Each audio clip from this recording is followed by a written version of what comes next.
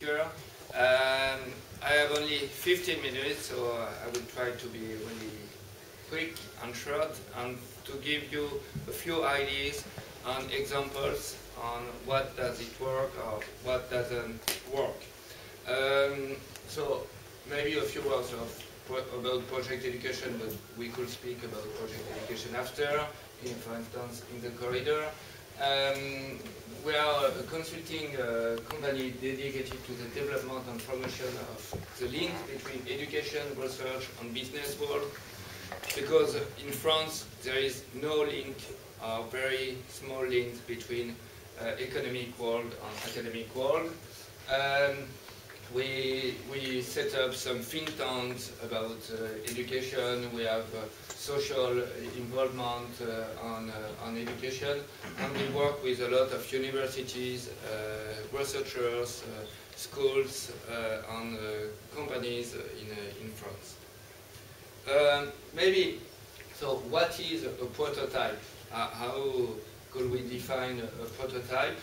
You have this picture. Of course, and that is the main issue, you have a lot of different stakeholders in a prototype. You have the company, the academics, the private partners, and with your project of research, you try to set up a product, and a new product. And what is interesting is that prototype, most of the time when we speak about prototype, we think that it's only in engineering or with animals or in biology. But in project education, we spend a lot of time and we work with a lot of researchers in humanities. And it's really interesting to show that sometimes it's even possible to set up prototypes in humanities. And for instance, I think that everybody has this iPhone, and it's not an engineering project. First, it is a humanities prototype. It's a humanities prototype, and it's really, really important to understand for your day, for today, and for the next steps for you, that for prototype, the first question is what is the use and what are the needs of the people, what are the needs of the world. Because sometimes, I don't think it's your case, of course, because you are, I think, exceptional. You know, so I have a prototype to do. This morning I wake up and I told to my son, I will do a prototype. And at this time, a friend which is in the same laboratory than me called me, and I told him, "Oh, you could make the prototype with me." And he told, "Yes, very good idea." And just before the end of the call, he said, "But what is about your project?" It is okay to be in the prototype, but so most of the time, people go in a prototype, work in a prototype without knowing what is the strategy, what is the goal of the prototype, and most of the time without asking what are the needs. And you know that prototype is the connection between technology and business, and it's really, really, really important. And most of the time you are very good on the technology, on the technique aspects, technique fields, but you don't take the time to ask questions about the business. Because when I say the business, it means not only to take money, but what will be the use, and for sometimes it's for non-profit organization, what will be the use of your prototype. Because with a lack of public funds in the US, in Europe, everywhere, maybe in Asia, in a few years, most of the governments in Europe ask to the projects what will be the involvement for the society of your project. and you have to demonstrate at the beginning that your prototype will have strong involvements for the society, for companies, how many jobs will you be able to create, how do you improve the economic development. So a lot of implications of your project. So the prototype needs to respond to market needs.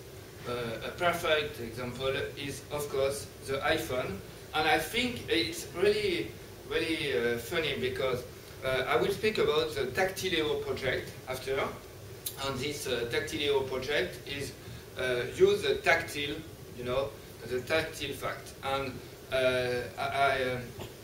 I looked video 2 days ago, 2 days ago, and on this video you have a baby taking a magazine, you know, and he was on the magazine like that and trying to, okay?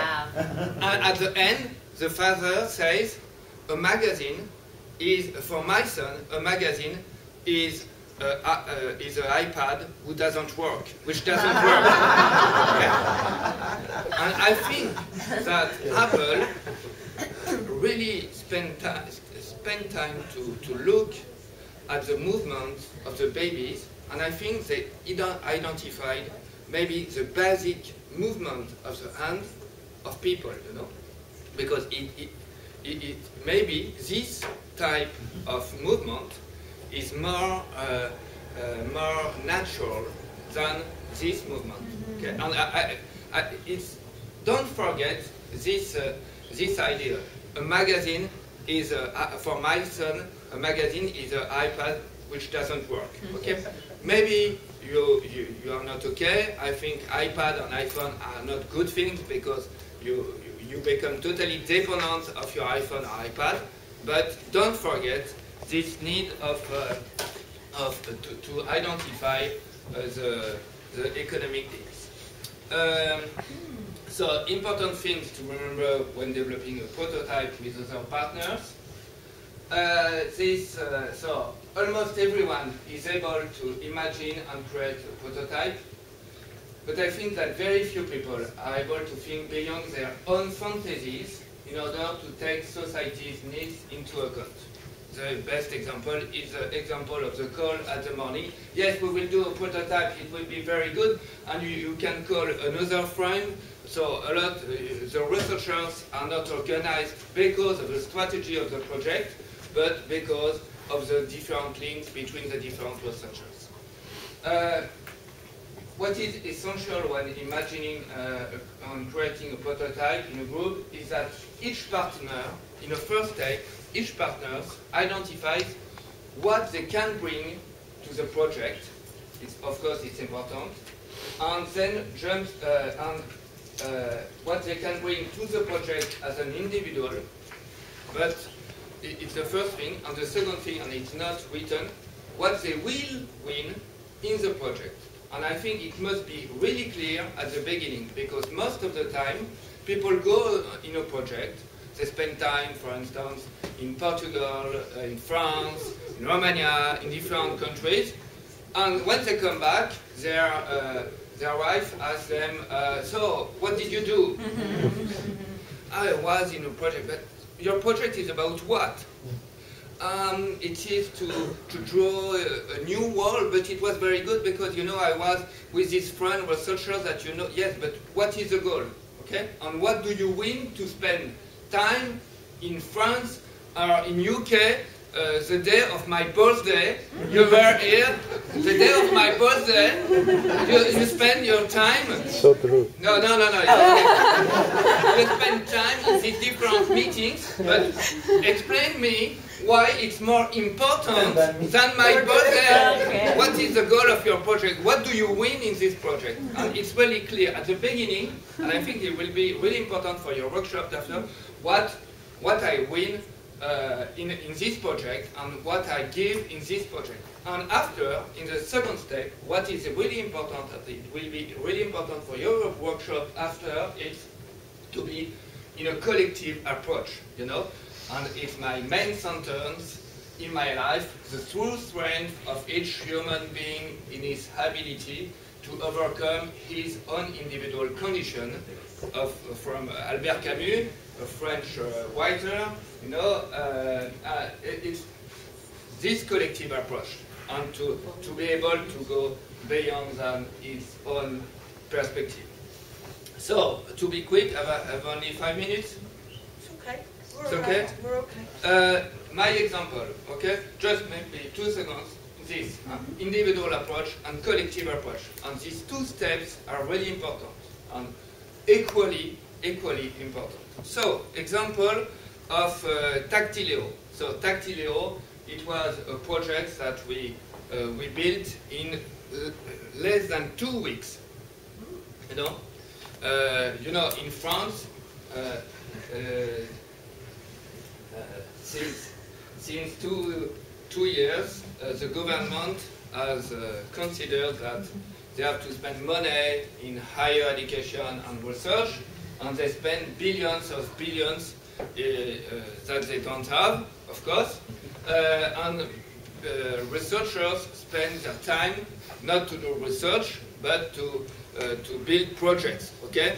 And companies like Project Education are really happy because they can help and it's not free, people to build projects. And sometimes we have only 2 weeks to build the project. What is interesting that most of the time researchers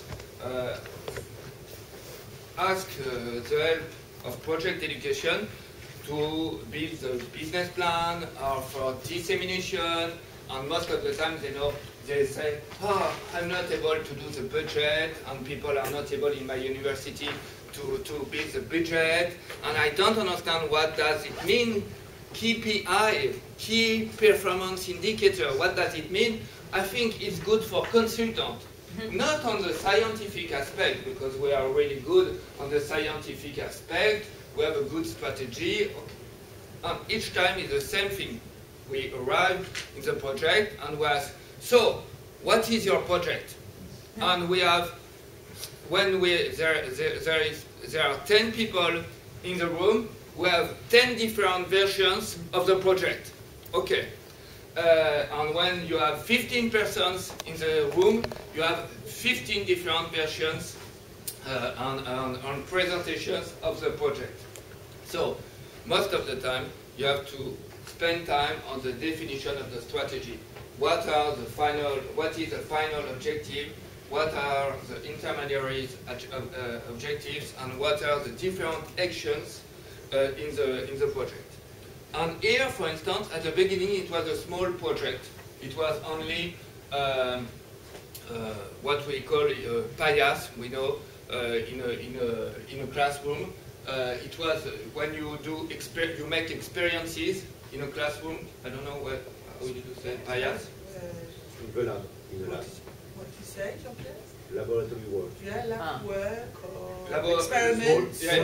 Small scale experiments. Yeah, small case experiences. Thank you.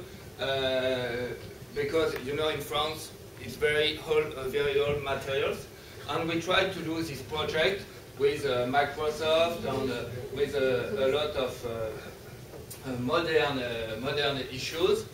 And at the beginning, it was only for natural sciences and physics. And after, we think that it could be useful for literature, for English, because it was not only material, it was a new way to educate. Because you know, you have this numerical platform, and students can work together. So it's not only a way to do new experiences, for instance, to simulate a nuclear experience, but it's a way to have 5, 6, 7 students around this table, and it's a new way to educate because they can work together to build this experience, and it's the same for the teachers. They can prepare their course, they can prepare their experience together. Sometimes a teacher or a researcher is better for some things and another one for other things. So this platform is not only material, it's really a new way to educate. So it's a way to create a complete touch environment, and at the end, what we built like a project, it wasn't only a digital benchtop or touchpad, it was the class of the future. So it's really, and we built this project in looking for the needs, in looking for the use and for the needs. Okay? And we identified that the market only for digital benchtop was too small for the moment, and the project at the end was the class of the future. So, you know, in this experience, you had a lot of partners and really different. Here we wrote what was the individual strategies of each partner. You can see that these strategies were really different, and I can tell you that there were other partners that they didn't stay in the project because they didn't have strategies. And for instance, Orange is not here. Orange, there was a representative of Orange who was in the project at the beginning, and he wasn't able to see what he could give to the project in contrast with Microsoft or in contrast with the CEA, and they didn't stay in the project. So in this case, you can see that the objectives were really different. Here you have the situation of a prototype which doesn't, maybe it's difficult to work, and here, just only 24 hours before the call, before the end, and each minute was really important for attendance deadline. We noticed an administrative rule. It was small, you know, like in the invoice of Orange. Up to 30% of the grant could be allocated to R&D. So I have to explain to a researcher which was in Colombia, I think, that he spent 2 weeks to work on the project, that he will stay in the project, but he won't have the money that he thinks he would have. And at this moment, it could be really a bad thing for the project, because it was this one, IFE, which is really important in research for education. And if this player was out of the project, I think it could be a bad thing for the project. But in a collective approach, and in considering that in prototype, even if you have not the market after, you can learn a lot of things, and he stayed in the project. But I think I can tell you that we spent 2 hours trying to show the different implications of a project. So it will be the new innovative classroom, new organization. Very innovative. Yeah. Naked people. Running all over. We don't produce the people. Someone does. No. Here, it was the first project for project education, you know, but people will have paid to make a new project, and it will be not a new class, but a new man and the new woman without sex. You can see. Oh, so it has no future.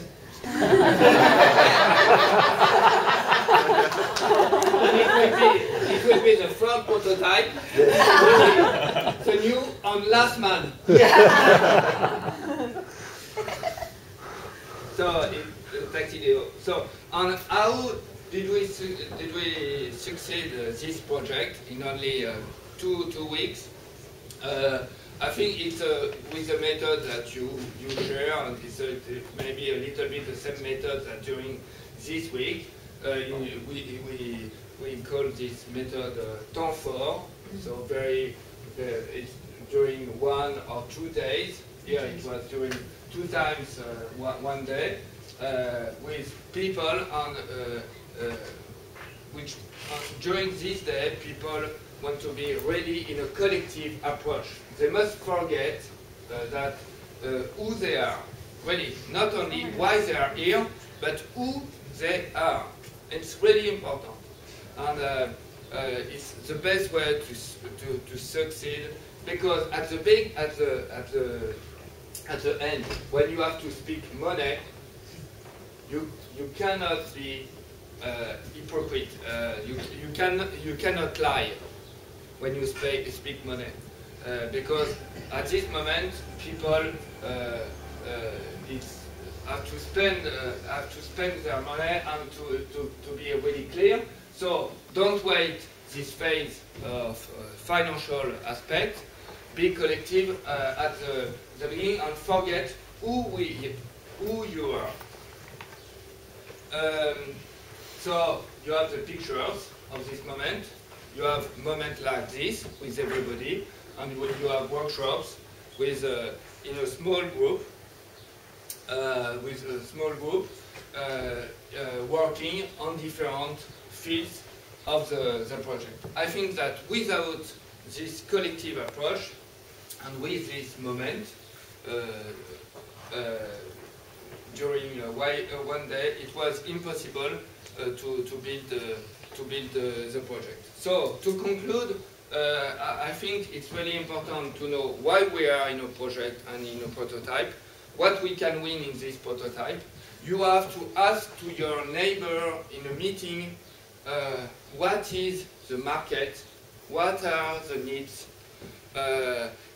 what is your motivation to be in this project, and what could you give to this project, and to be really clear on the real innovation of your prototype. And innovation is not only material, is not only software, is not only computer. Most of the time, when I speak with the Minister of Education in France, which is totally no comment. No comment. They tell me, yes, you have to put innovation in the project. Okay. For instance, software, new computers, and I don't think that innovation in education is only to put new softwares, new computers, and new printers. Yeah. So, don't forget what is innovation. Thank you very much, and good luck. Thank you.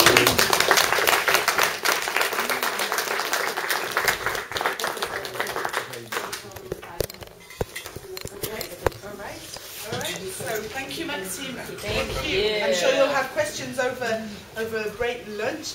So we won't have a break now. We've just had breakfast. So we'll have, or you can have coffee. Actually, no, you can have coffee. 5 minutes, and then into your rooms, please. So 5 past 10 with Sam and with Megan. Thank you.